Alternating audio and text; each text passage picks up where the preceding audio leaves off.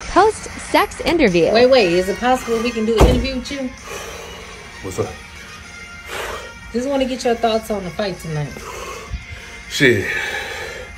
Fight is what I expected it to be. It's kind of tough. You know, I got the win. That's all that matters. Got the win. Your opponent looked awkward in there.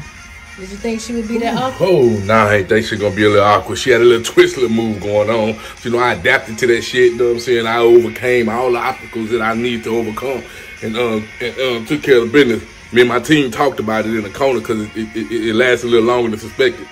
Nobody would know better than you. Was this your toughest opponent?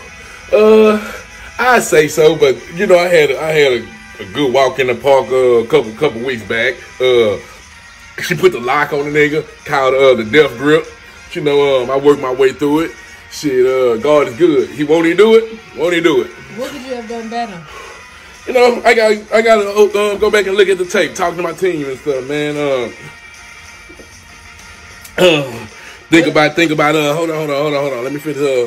Me and my team gonna review everything because we recorded the situation and we're going to go back and talk about everything I need to do because I don't think I did good. It could have lasted a little shorter, but, you know, I went longer than suspected. What's your next challenge for the 190-pound division? 190, I think I might move up to 205. I'm wiping out everybody from 190 division, from like 170 to 190. I'm cleaning out the division. So I might move to 205. I think it might be a tougher challenge, 205, 210 or something. Me and my team, we talked about that the other week. Just one last question.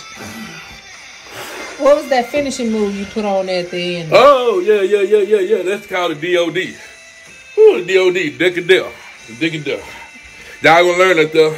Talk to you later. I gotta go. Thank you so much, Champ. Nice to talk to you.